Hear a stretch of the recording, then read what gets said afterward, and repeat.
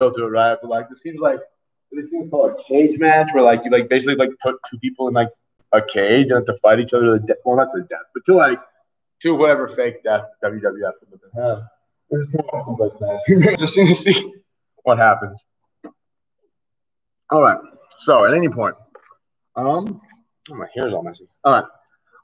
We're gonna so some things about researching public policy, right? There are a couple websites that are going to be really good tools for you. You're not required to use them, but I would recommend them. And there's some differentiations between them.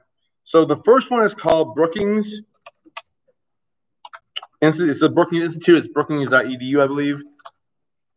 Not wood. And the Brookings, so this is a policy think tank, right? Oh, there we go. All right. And so Brookings is so the thing to remember when you're doing public policy research, right, is that most sites that have public policy papers, resources, analysis, whatnot, are going to have, surprise, surprise, a political leaning, right? So it's nothing that you can't use. Sometimes the best data for your public policy proposal, so say, I mean, so okay, just hypothetically speaking, right? Say somebody is like writing a paper on like reducing gun control, so like pro-Second Amendment paper, right? Like writing to increase people's ability to buy guns, right? Like some of the best data for that paper might come from a site that's left-leaning and wants more gun control just because they have amassed the kind of data that you want to talk about in your paper. Does that make sense? So like, for example, Brookings Institute, which I'm on right now on the big screen, right, is a left of center site. So if you're looking for like, I mean, we say like liberal, Democrat, however you want to put it, right? Like their policy prescriptions and their research is due to a more left of center agenda. Okay, as not that that's right or bad. I'm not saying that. I'm just saying like, be aware of what you're getting into when you're doing research, because everybody has a slant on stuff, right? And so when you read something on Brookings Institute, it may very well have a more leftist slant on it, which is fine. Just be aware. If you're looking for something that has a leftist slant, then look at Brookings, right? The other side I'm going to show you in a second, the Cato Institute, is a right of center website, right? It has more right-leaning policies, right? More conservative-leaning policies, or what's called conservative-leaning policies, right? And so it's not, again, neither good nor bad, but just like be aware of like what you're looking for and what information you want for your public policy, okay? So remember the other day when I put up on the board, like the first thing is the inherency, right? Which is like, well, inherency and harms, right? The inherency is why is the status quo not changing? Why is the situation that's causing the problem we're trying to solve intractable, right? Why is it not being solved already? And the harms are, what harms are there in the status quo? What is the status quo producing that is bad, right? So when we're looking at our public policy research, the first place to start is better ask ourselves, like, well, like, what is the status quo, right? And the status quo, remember, is this Latin phrase, and it's like the way things are right now, more or less, right? I mean, it's a not literal translation, right? But like, what's going on right now? What is the current situation? And so the first thing, if you're going to write public policy about something you want to change, you better know what the current public policy is, right? And so places like this or Cato Institute, right, are a good idea to get, or a good place to get an idea about what the current public policy scenario is, right? Because if you're going to change something, you probably know what it is before you try to change it, right? Otherwise, you'll sound silly. All right. So this is Brookings Institute, okay? So they have a cool, if you look at the top tab here, if y'all have like pens or pencils or paper, like go ahead and like put in Brookings and like bookmark it or freaking like write down brookings.edu, or if you have a good memory, whatever, just do that then. All right. So they have what do you call it? A topical toolbar here, right? So you can get more. You'll go to so here you go. So by topic: business and industry, cities and regions, defense and security, education, all topics, sure. Global development, global economy, healthcare policy, international affairs. So this will sort policy papers by the kind of topic, right? So let's say somebody's going to do, let's look at what's interesting. Everything's interesting, but marijuana policy, there's a favorite topic, right? So here under marijuana policy, right, you have a series of articles, right? So these are like the most recent articles, okay, that Brookings has by this topic, right? And then you have underneath it reports. And the reports are not so much like opinion pieces or think tank pieces. Reports are like statistical analysis. They'll give you more data and more idea about what's going on right now, right? So, for example, we can look at this, right? Banking regulations create mess for marijuana industry, banks, and law enforcement from April 23rd, 2018. So this is right after we got legalized in Colorado. If you don't remember that. There's like a rush on Colorado's border from all the surrounding states. Right, and so actually what's happened, funny, it's not haha funny, but funny is that so is it because it's about weed, the government's not letting me show on the screen? Oh yeah, okay. Maybe not. All right. So what happened was that in Colorado, at least, right? Even though it was legal in Colorado to sell marijuana like over the counter to people for recreational use, right? It was still against federal law to sell marijuana. And so any money, any of the distributors or the shops in Colorado for selling marijuana, right, could not put the money from the marijuana sales in a bank because that would be a federal crime still. And the federal government was still prosecuting people for taking what would be drug money, right, i.e. the money they made from legally selling marijuana, right, and putting it in a bank. And so you had like literally like bags of cash like sitting around the marijuana dispensaries, and it started becoming targets for like robbery because you have like hundreds of thousands of dollars in cash money sitting there in the freaking dispensary, right? So I have a brother who's like, I have 3 brothers and 3 sisters. The next I'm the oldest. The next youngest one is like 6'4", like 285, and like pure muscle. He's now almost a Delta Force in the Army. He was a Marine before that. He's got a body like a Greek god. I hate him. But like I love him though. So anyways, there was a point in time where he got out of the Marine Corps and had to join the Army again. He had to do the Special Forces stuff. And he was like, all right, like so he was in Colorado and he's like started working as like a security guard / like money guard for the marijuana dispensary. So his job would be like literally like sit in a room with a whole bunch of bags of money with a gun and just like make sure nobody took it all day.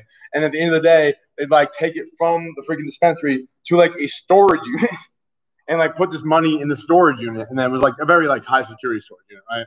But like that was his job. And he made pretty decent money. But they couldn't put any of the money from the marijuana sales in the banks because if they put the money from the marijuana sales in the banks, it would be a federal crime. And the dispensary, which is legally selling marijuana, would then be prosecuted under like federal drug trafficking laws, which is like not a pretty picture. So I'm assuming that this is what this article is about, right? But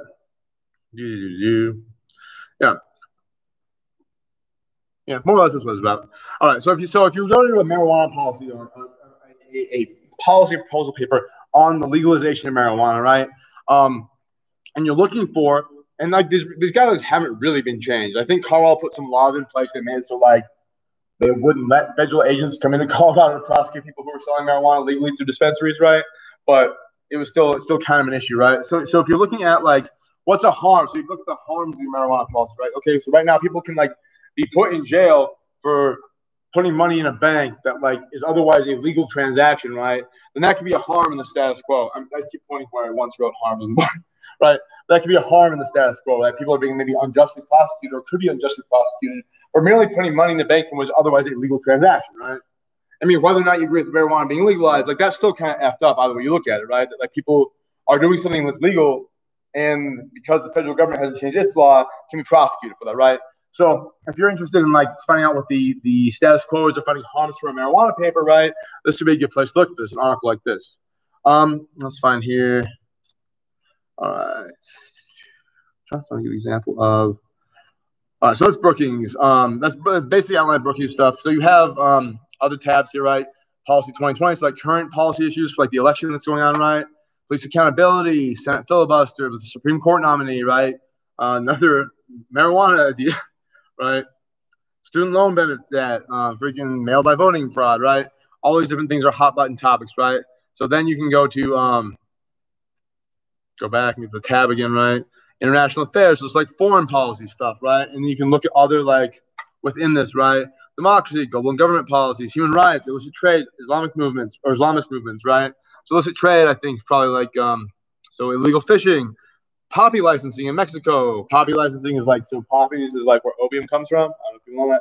Like so that's why in y'all seen Wizard of Oz ever?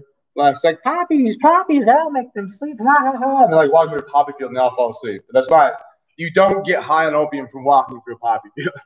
But like in Hollywood, that's how they do it, right? In reality, what happens is you got like, because I was in Afghanistan, we have all the poppies, right? The whole world, right? So like part of the year, right? Like poppy ripens up and has a seed pod. You go along, you see the seed pod with a knife on, the sap comes out. And that sap is like where all the opium is. So we had a couple of Marines in my platoon got in trouble because it was like going out at night, like stealing the open puppies and like hitting it in their freaking barracks room. They got hella prosecuted. But yeah, it's actually kind of pretty. Looks like the slap like comes out, right? It's like it's really like shiny, right? And like hard. Y'all know what amber is? Y'all seen Jurassic Park? Right? Got that little mosquito trapped in the amber, right? It looks like that. Like it comes out and it's all hard and like this. It looks like a jewel, like a gem, kind of, right? But it's opium. It'll get you high, apparently. I mean, not apparently, it will. But don't do it. Right? All right. So other reports, right, about international security, things like this, fentanyl and geopolitics, right? Controlling opioid supply for China. I know a couple people are interested in like opioid epidemic topics, right? Like these would be good papers to read for that, maybe. And a lot of these are just not so these reports papers, rather, I was talking about, are not like you should do that, like the U.S. should do this, or like policy prescription, right? The reports are more just like, here's the state of this issue right now, right? So if you go up top to like these policy recommendation papers, like Policy 2020, right? That's going to give you like an analysis of the situation and what the person from the think tank like thinks should be done about it, right? So it's a lot of facts in there, but a lot of opinions in there too, right?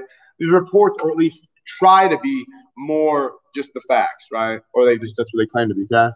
So there's Brookings. Let's go ahead and look at Cato now. So CATO. Okay, thanks, dude.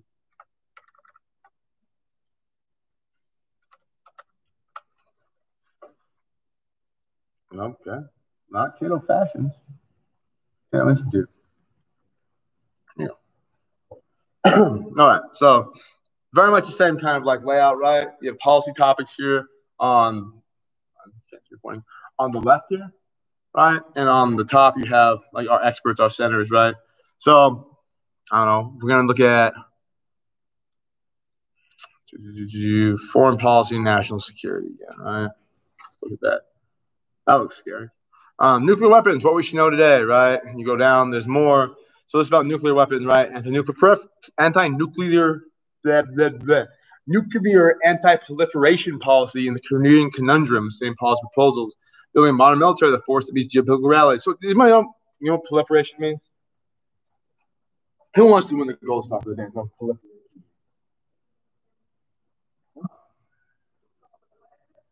Proliferation. No, that's okay. Anybody? Did you Google it? Damn it. That's cheating. Academic dishonest. No. Proliferation means to increase, to spread, right? So there are two kinds of proliferation. Let's see if you can guess what they mean now. Did I already Google vertical and horizontal too? Okay, good. All right. So there's vertical proliferation and there's horizontal proliferation. Any guesses what horizontal proliferation is? Like horizontal horizon. Like, don't touch that computer, Caleb. Horizontal proliferation is like wide, right? Like the horizon, horizontal line, right? It means to spread out. So nuclear proliferation horizontally is like a whole bunch of different people getting nuclear weapons, right? And guess what vertical proliferation is? Yes. Brilliant. Vertical proliferation is like a single country or a couple of countries having a whole F ton of nuclear weapons, right? So during like the Cold War, right, the U.S. and Russia vertically proliferated, right? We all had like one nuclear weapon for every man, woman, and child in the country. It wasn't that much, but we had a lot, right?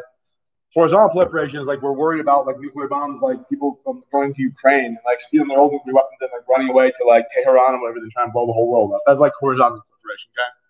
So horizontal proliferation is the spread.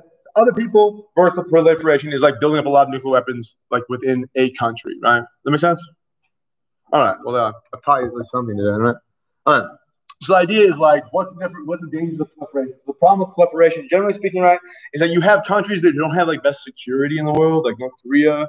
Like, y'all seen the satellite images, geostatic satellite images of like Korea at nighttime? Like, South Korea has like lights on and stuff, right? And it's like it looks like New York City or like there's lights on, right? North Korea is like a dark spot because they don't have a stable government or stable power or much of anything, right? Like I'm sure like Kim Jong Un's or Kim Jong Il's little mansion is like all lit up nice and whatever, right? Because we got people like they're like running like hamsters on wheels, powering it probably. Like the point being is that like you have a country that can't like keep the power on, right? It's very hard to consider about how secure the nuclear weapons facilities may or may not be, right? Like if you can't keep the spotlights on, motion sensor lights on, so somebody can't come and steal your nuclear warhead, you gotta worry about somebody coming and taking the nuclear warhead and getting away, right? So that's what this article, I'm assuming, is about, right? The idea that there is a threat to nuclear, North Korea has nuclear weapons, right? Or if somebody who's like a little more sinister than North Korea, I believe, but there probably are people out there, right? Come in and take some nuclear weapons and like go away with them and then use them, right? That's the threat of nuclear proliferation. And there's some obviously there are some policy proposals for that here, right? So basically the same kind of way to navigate. There's also a search bar up here, so you can search for whatever you want. Somebody want to shout out the topic there? Doing I can do a quick search here, and as if I was researching for you. I mean, if somebody's like doesn't want to talk about the topic.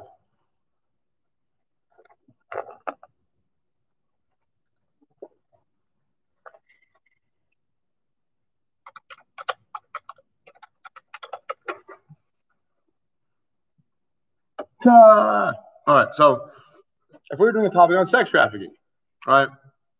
Here is, you put that in the little search box up top right here is a number of articles on sex trafficking, sex and security in Afghanistan, right? So there's a whole bunch of different articles related in some way, right, to sex trafficking laws, sex trafficking policy. So if you're like, like I want to see what's up with that policy, right? I want to try a place to start my, you know, my research is a good place to start. Here's another like, so this is from 2019. This is about apparently a sex trafficking court case, right? And you can download the whole legal briefs or whatever, right? And talks about like the first like the deal with there's like surveillance on individuals who may be in sex trafficking like operations, right? Enforcing First Amendment rights, right? Like if you're posting something online, right? Like what protections do you have, right? And so it's like, I mean, if you want to look about maybe a problem that exists with laws that could be closed up that would protect people from sex trafficking is like the ability to post like things online or have cell phone ads or whatever, right? And so this is talking about like blackpage.com, which was like a notorious, right? Like site where people would go to like find sex trafficking information, is like the black web idea, right? And so like the idea that this could be closed down then, right, was a subject of a Supreme Court case. And so this would be a good place to look to start looking at policies that relate to and laws and rulings that relate to sex trafficking in America, right? Does that make sense? Like how this might be helpful? All right, cool. Let me find. So what I want to do now is not so those two websites to look at that'll be helpful for researching for policy. I would recommend starting there. Also, you can do a Google Scholar search. Those work okay. Let me see. Let's check that out. What I'm trying to show you now is there's a kind of a life hack on research that you can use for any class. Let's look for. Cool.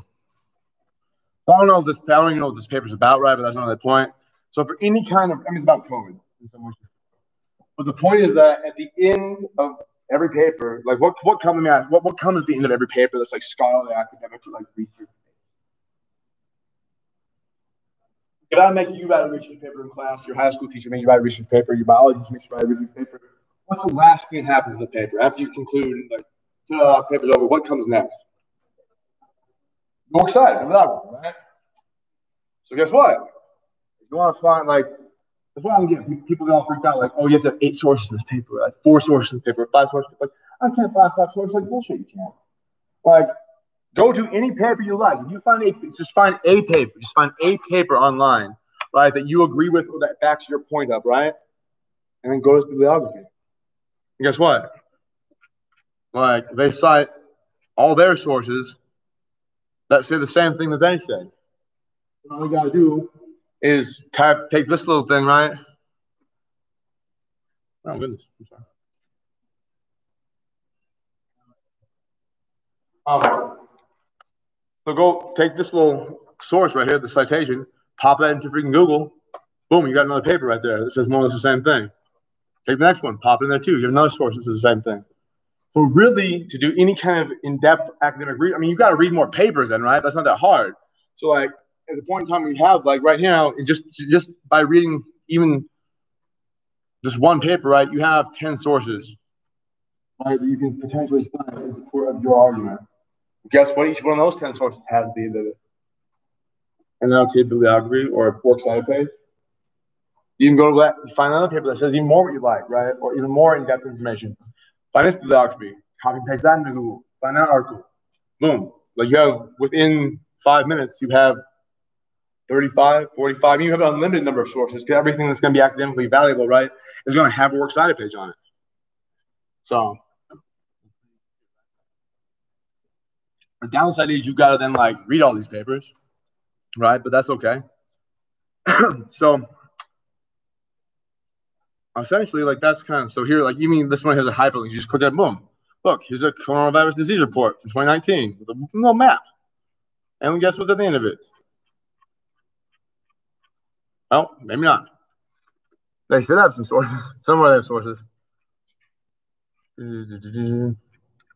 That's terrible. That's an unsourced CDC article. Well, somewhere they got sources. I'll find them some other day. All right. Well, maybe not.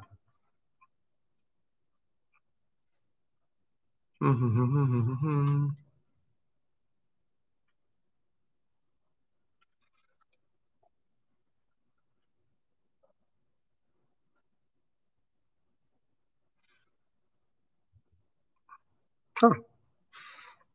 Well, that's odd. I don't know if I trust this thing. I mean, I trust it because it's like a CDC thing, right? But like somewhere they have a link to their sources. All that. I'm not going to waste your time looking for it right now. But more or less, you have sorry, bad example on my face. If you have like a freaking article that's going to have sources to it, right? And you're going to find those sources. You can click on them, copy, paste them, search them, right? You can find out what that source says and then cite it in your own paper. Another thing too, right, that's helpful. So you read through a paper, right? And you have them quote it. So you have a quote like as Dr. Fauci says in his paper on COVID in April 16th, 2002, like it's just the same as the flu, end quote, right? That if you want to use that quote in your paper, right, you can get another source in your paper kind of bonus-wise, right? So what you do is you find the quote where Dr. Fauci said that, right? So somebody else cites Fauci in that paper, right? It says Dr. Fauci said on April 16th, blah, blah, blah. It's just like the flu, right? They're like, oh, I want to use that in my paper because I want to say that Fauci said it's just like the flu, right? Okay. Well, what you can do then is like take that quote and then find the source for that, right? And then go back to that other source and find where it said it in that, right? You can use like a command find, type the quote and copy paste it, right? And you can quote Fauci from that second source, right? And then you have two quotes and two sources. You have the paper you're citing from, right? And you can cite Fauci's original comment from the original source in your paper too, right? So now you got two sources and two quotations. I mean, provided you put something from the first paper anyway, before you started that, right? You have two sources and two quotations, and all you have to do is hit like copy paste and command find, and you got it. All right, does that make sense? Like it's pretty kind of simple, right? Ultimately, and so I guess the thing is, like, if you people who are like, not people, like students who are like, I don't know what to research, how to find things that agree with what I'm saying. Just find one thing. Like you gotta work hard kind of find that first thing, right? For that first paper, that first piece of research that agrees with what you think and agrees with what you're saying. Once you find that and it has the bibliography on it, unlike that freaking CDC site, right? At that point in time, it should be pretty easy to generate research and generate other sources for your paper. Okay. So, I mean, I guess that's my research life hack lecture for today. So we're gonna now turn to what's gonna be a large part of class. I'm not sure if it's going to be this coming Thursday, I mean, like in 2 days, or it'll be next Tuesday. But for requirements from the college, we have to do like a library day where we apparently walk 50 feet, and librarians don't plagiarize MK, MLA format MK, and I mean, I could do that myself, to be honest, but apparently my department chair told me we're required to take you and let them do that with you. So one of these days come soon, either on a Thursday or next Tuesday, we'll be just walking 50 feet and doing that. So just be ready to move. But so for the rest of today, then we're just going to kind of have a chance to do more research and get more topics solidified. So if you have a topic already, turn it in, great. Remember those evidence sheets I sent out or I gave out before? We're going to start doing hopefully one of those a week from now to the end of the semester, okay? We'll have some in class kind of do them every day, maybe the last 20 minutes of class, maybe 30 minutes of class. We'll kind of let that happen. Y'all can do some research on your own devices, whatever, right? Try to get papers going. And then I'll be able to answer questions or help with like research. You might have any problems with that. So it's kind of like, basically from here on the rest of the semester, I'll do a mini lecture at the beginning of the class on right now, just like research today, obviously, right? And then you all do some work and let me help out if you need anything. And after that, we're going to start moving to talk about that book, Rules for Radicals, which is there's a PDF online I'll send out to everybody. So y'all have to buy it again, right? And so we'll start reading bits and pieces of that in class for the first like half of class, and then the second or 2/3 of class, and the last third of class will be research in class that I can help out when it hits any hitches or has any problems. Any concerns or comments? No? All right. So I know some people don't have topics completely cemented. Some people have ideas. Some people are, working. So either if you don't have a topic yet, go ahead and start thinking about that more. You can look at the websites I gave you, do some research on it, see what you want to write about. If you have a topic and need help with or ideas about it, I'll open my office up again. Come out to my office, and we can talk about that. I mean, this people don't really visit my office. And if you already have your topic in, give it a thumbs up. Then start looking for your first source for your first evidence sheet that'll be due on Friday. Cool. I just think like the key to the castle with like evidence sheets. Like you could like find an article you like and just like copy and paste that from bibliography and get them all done. I wouldn't recommend doing that. I want you to actually like read them more thoroughly and actually have a good idea what you're quoting and citing before you do this like 5 evidence sheets at once, right? That's a way to like write yourself into a hole real quick because all of a sudden you have like 5 sources and no idea what any of them say. And you're like, okay, now how do I turn these to a paper, right? So I'll share the evidence sheet form with everybody on the course site so you can like, and it's fine. I'll make a submission box form too so you can turn them digitally. You don't have, I think actually probably the best plan is to turn them in to the Canvas site because you're going to be accumulating 5 or 6 of them throughout the semester. I find that if there's paper copies floating around, oftentimes students will be like, hey, like, that first evidence sheet I turned in and you gave back to me 3 weeks ago, like I lost it. I don't have my source anymore. I'm like, oh, well, I give it back to you, so I don't have it. And they're like, oh, I got to redo that. So I recommend I'll put a copy you can fill in PDF format right online. I recommend doing that and then submitting it to the Canvas site. That way, if you lose it or if you forget it or whatever, right, either you through the submission folder or me by accessing it and sending it back to you, we'll always be able to access all the research you turn in. And so if there's no questions, even if your computer breaks, right, it's on this like the Canvas Hub thing. So you're like more or less safe then, right? Cool. Any questions? No? Okay, we'll turn to that then in the live stream. So I don't think they need to. Whoever's watching online probably need